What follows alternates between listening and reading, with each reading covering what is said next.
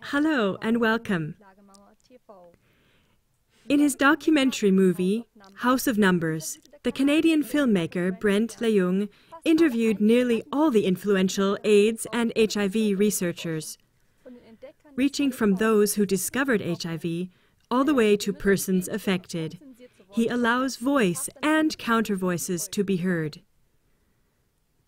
Leung summarizes at the end of the film like this: "We have tests that prove nothing, remedies that kill, and statistics manipulated to the point of absurdity. 90% of global HIV corresponds to areas of great poverty and squalor.